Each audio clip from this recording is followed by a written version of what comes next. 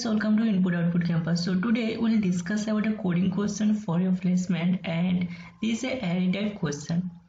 And the problem is richest customer wealth. So first read the problem. You are given an m cross n integer grid accounts where the accounts ij is the amount of money. So this is the input accounts and it is given in m cross n integer grid. The ith customer has the jth bank. So the ith customer has the jth bank means, so this is customer 1, this is customer 2 and this is customer 3. Okay.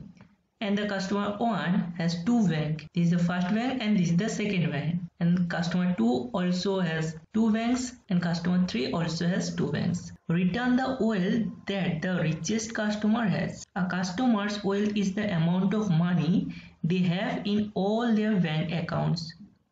So you can see this is the money that the customer 1 has in its first bank and in its second bank. Okay, so the customer 1 has total number of wealth is the sum of these two bank balance. Okay, the richest customer is the customer that has the maximum wealth. So we have to calculate the richest customer that has the maximum wealth and we have to return the money, that is total money. So you can see here the first customer has accounts in 2 banks and his total wealth is 1 plus 5, which is 6. Okay, this is the total amount of first customer, and the second customer has 7 plus 3, which is 10. His total amount is 10, and the third customer has 3 plus 5, that is 8. So the third customer has total amount as 8. So among these 3 customers, the second customer has the highest amount. So the second customer is the richest among these 3 customers. So we have to return his total amount. So his total amount is 10 and we have to return this as output. Okay. Now we'll write the code for this problem using the vector concept. So if you want to learn more about vector, then please watch my vector video and the link of that video will be in the video description. So after watching the vector video, you will feel more comfortable about the vector. So let's solve it using vector. So first of all, write the basic format of the C++, that is as include bits/standard C++.h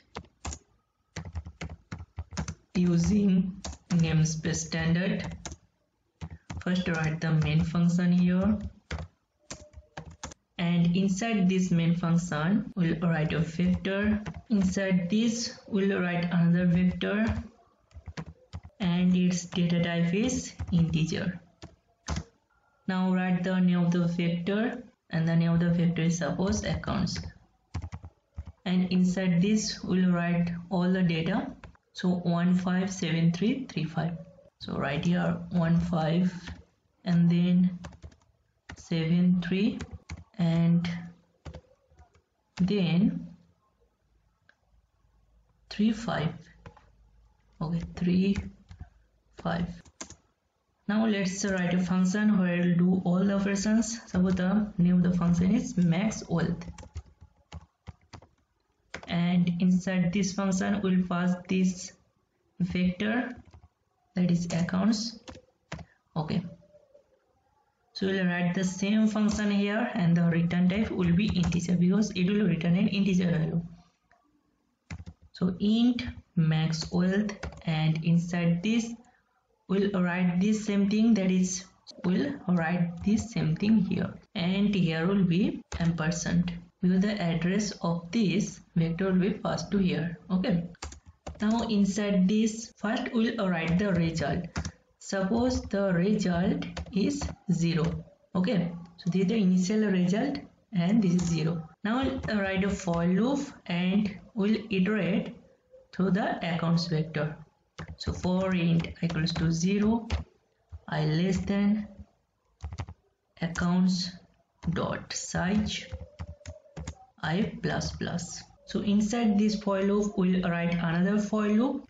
So let's write here for int j equals to 0, j less than accounts of I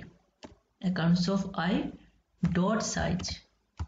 So this for loop is for the inner vector, that is this vector. Okay, that is the outer for loop is for iterating this first customer, then this second customer, and then this third customer.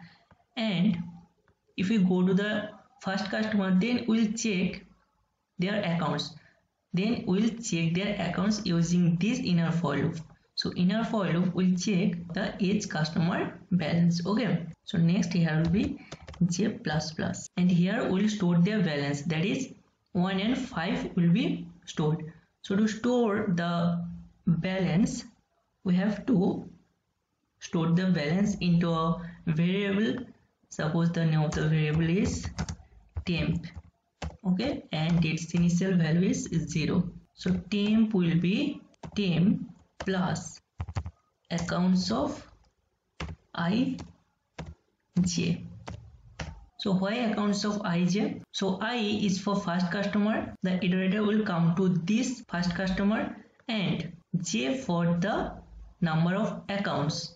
This will be 0 0, then 0 1. So 0 0 is 1, so 1 will be stored into this temp, and then 0 1. So 0 1 is 5, so 1 plus 5, that is 6. Okay, so in the temp there will be 6 for the first customer. So similarly it will check for the second customer and for the third customer. And after calculating the amount of every customer, we will store the maximum amount. So to store the maximum amount, we will use this max function. So max of temp and a result. So which will be maximum, that will be stored into the result. Okay, and finally we'll go outside of this outer for loop and we'll return a result from here. So result will be an integer. So for that, here the return type is integer. So finally it will print the integer output. Okay, so let's run this program.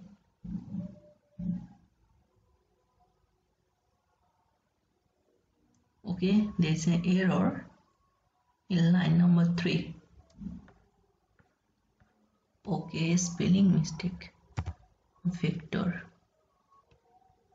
So let's run this again, and our output is 10, which is perfect output. Okay, so in this way you can solve this problem, and this is also important problem. So you can check this program by giving another inputs. And if you find this video helpful, then please like the video and share it with your friends. And if you have any question or queries, then please comment below. So thank you for watching this video. See you in the next video. Till then, take care.